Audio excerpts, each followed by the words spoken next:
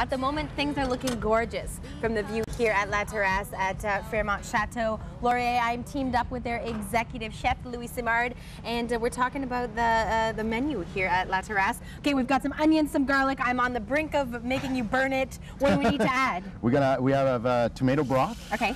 Okay. We're gonna add your favorite beer. We can use gluten-free beer also. This is Lake Grist. Okay. But any local, like we have Bose, we have Krumbacher, any local beer would be really, really good. Okay, and I understand that you are a bit of a beer man. Yes, I brew my own. I love beer. I think there's a lot of different palette of beer you can make. So it's... You know, I never think to cook with it. So I need to pick your brain here. What are we making? We're gonna make our mussel and fries. Okay. Moules frites, classic terrace patio dish. Perfect for a nice glass of wine, nice beer on the patio. Well, and that's one of the nicest things about the menu here at La Terrasse. The cocktail selection is huge. Amazing. Because that's such an important part when you're sitting out in the sun, enjoying the view. You need a nice cocktail to go along with the food, right? Absolutely. So while we're letting the mussels simmer, what are some of the other things that we'll find on the menu? We have a lot of fresh salad. We got some radish with asparagus and ricotta. We got a tomato watermelon salad. What's the lobster Cobb salad? I saw that one as well. Are you using full pieces of lobster? Absolutely, and it's like a classic Cobb with chicken, but instead think about it a little revamped with lobster, fresh corn. And one of the things that I've been hearing over and over again throughout this morning, even though it was about 6 a.m. when we first got here, is the burger. Is something that must be tried. Chateau burger. When you order a burger somewhere, you expect a burger. You don't want a small little thing, healthy, right? So it's a burger, but how do you incorporate short ribs into it? Braised short rib, cheese, tomato, pickle, lettuce. We got our special sauce on there, onion rings. It's definitely a jaw dropper when it comes to your table. Okay, if you need somebody for quality control later, taste testing the burger, I would be happy. Why do we have chorizo out here? Chorizo, this is from Seed to Sausage, one of the local charcutiers here. Okay.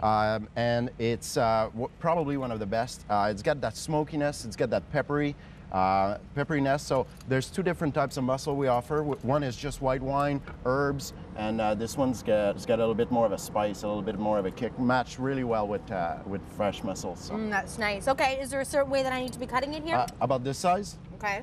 So show me your technique. Do you put it into circles first and then cut them into squares? Oh, you can do. This is the beauty about cooking. You can do it the way you want. You can cut it in half, and then cut it in half again. Now this is a dry chorizo sausage, so it's there's fresh and raw, and this one is actually cured dry, so you don't need to cook it. It's already cured and cooked. Okay, well I would hope it's already cooked. You just let me eat it. I'm just eating raw sausage over here. Okay, so there's this option or the white wine. And one of the things that I've noticed in looking through the menu is that you're using a whole lot of locally produced meats. Why is it important for you to source ingredients that are from the area? The closer it is, the fresher it is, right? It didn't have to go through transport. It's right here. Some beautiful local farmer, organic. So we're using the local stuff. It's what we got to do. Yeah, we've got quality around us. Why would we not embrace that, right? Exactly. Okay. I'm gonna turn the burner so I don't burn myself here. Gotcha. So we got our mussel here. So once they're nice and open, ready to eat. Hey Louis, actually that's a good question. What does it mean if a mussel is served to you and the shell is closed? That means the mussel was dead before it was cooked. So I would strongly suggest not eating it. It could make you sick a little bit. Okay. It's okay if there's one or two in your bowl that is not cooked, but I wouldn't eat it. Okay. And would you send it back if there's a certain number of mussels that haven't opened? One or two, it's gonna happen. Yeah. But if it's the majority of your mussel, definitely send it back. Okay. Okay. Not that would happen here at La Terrasse, but just so you know. Okay. So there we've got our mussel and frites. So it's one of the items that you'll find here on the menu.